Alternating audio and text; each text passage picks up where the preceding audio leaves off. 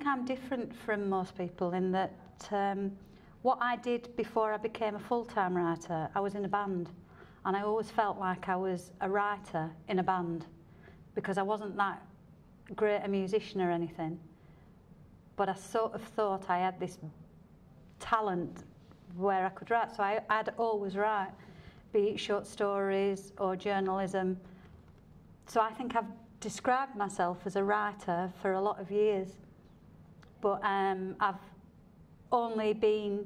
this has only been my job for the last 5. I do a few things to make my characters tick, and not all of them work. Some of them are just processed to keep myself sat at the desk. If I'm stuck, I answer 50 questions on them, which is the most tedious thing you can ever imagine.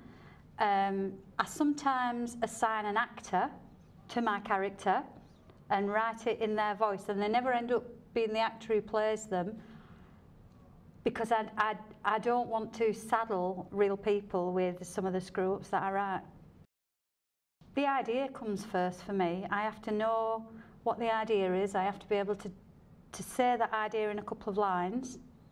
Generally, it'll be something happens and I'll think, this is a story about salvation, or this is a story about disillusionment.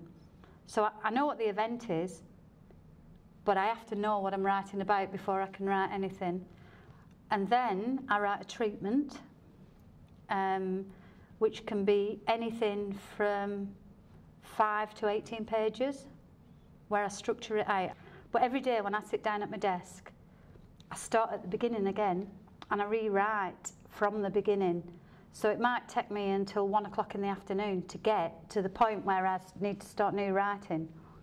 But what it means is that I get rid of a lot of the guff along the way, so that by the time I reach the end of a first draft, I'll still rewrite it several times before it goes anywhere, but I'll have rewritten that draft every day for 18 days. If I've got a deadline, I tend not to have writer's block. Writer's block comes when I don't have a deadline and I don't have to have something in on time.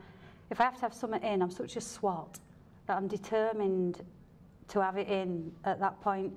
But if I get stuck, then I do ridiculous, stupid, tedious exercises just to keep me at the desk, like answering the 50 questions on character. And I actually don't think they do me any good at all, but all they do is keep me in that place and writing. I don't think my writing days are particularly curious, actually, because I've got a family, so I have to structure my writing time between drop my daughter off at school, sit down, school pick up, then go back again at night if I've got a deadline. So it's got to be quite regimented just to fit in with having to do things like cook meals. Structure. I wish I'd known structure at the beginning of the writing career. I've had to learn it. It's essential for somebody like me. It's too hit and miss without having something in place where I know what my story is. But I started writing quite late, and so I had to try and learn a lot of things in a short space of time because I didn't have the luxury of years spent learning. This is what I know that I didn't know years ago. When I first started 5 or 6 years ago, I thought everything I wrote were a work of genius, and it were rubbish, complete rubbish.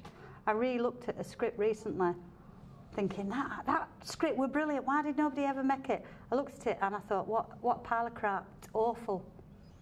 And now I finish a script and I never think, oh, this is a work of genius. Now I think, how can I make this better? Oh, it's not good enough. Oh, I've got a niggle about this. And I've sort of changed. So I'm always striving for it to be better, whereas at the beginning, I was just like, there it is, world.